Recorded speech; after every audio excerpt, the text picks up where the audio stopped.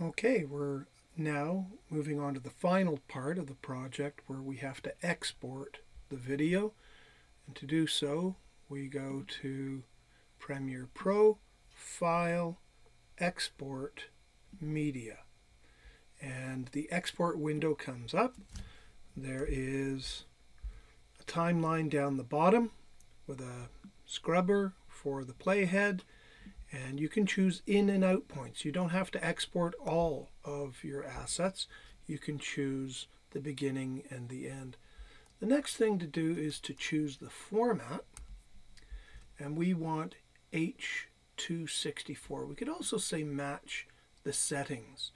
We set it up for 1980 by 1925 by 1080. But we're going to use H.264. And that's the codec that we'll use. Provides good compression for a wide variety of consumption sources. The other thing is we want to make sure that it's outputting, so as we roll over it we can see that it's going to output to the desktop right now.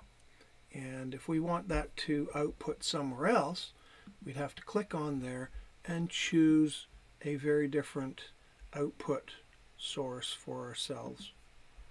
And I could choose it. I'm just going to use the desktop for now. And I'll just keep it the way that it is. And you have a choice to export video and audio. We don't have any audio right now, but we can deselect that for now if we wish.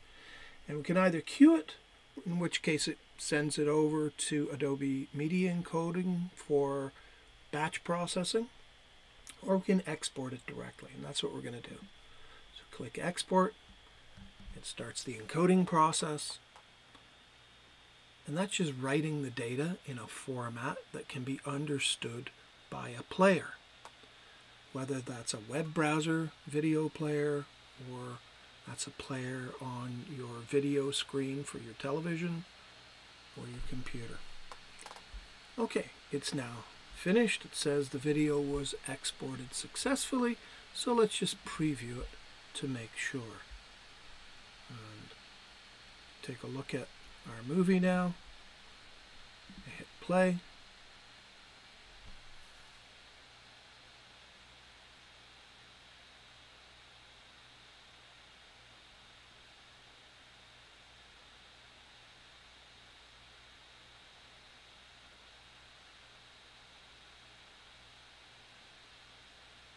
There you have it.